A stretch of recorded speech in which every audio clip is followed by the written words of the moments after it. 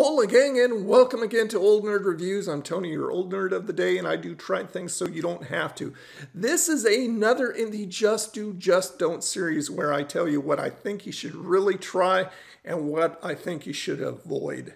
Today is a Just Do, so it's on the positive side. I think that you should definitely try Clancy's Pretzels. These are pub style, and they're bold and zesty. Yeah! Okay, so first of all, I'm not a pretzel person. I think pretzels are probably the most boring snack you can eat, maybe next to popcorn, regular popcorn. I love kettle corn. Anyway, I found these over at Aldi. Clancy's is an Aldi brand. And this is a 12-ounce bag, and I thought, seasoned pretzels, bold and zesty, because it says they're pretzels seasoned with garlic and onion. So I figured no more boring pretzels, right? And I tried these, and they are wonderful.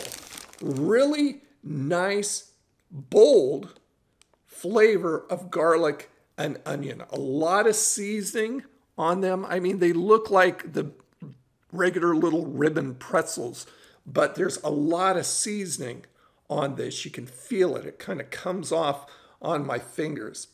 But if you like garlic and onion, that flavor combination, I think you're really going to like these. These have a nice crunch. They're salted, just as an aside, but they're really, really good. So,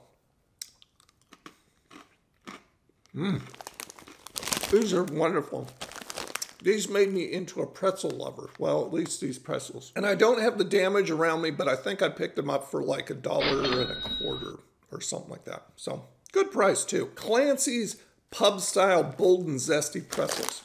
Definitely a just do. And I want to know, if you tried them, leave a comment down below. Let me know what you thought. Thanks so much for just spending a few minutes with me. Check out all the nerdy groovy links down below in the description.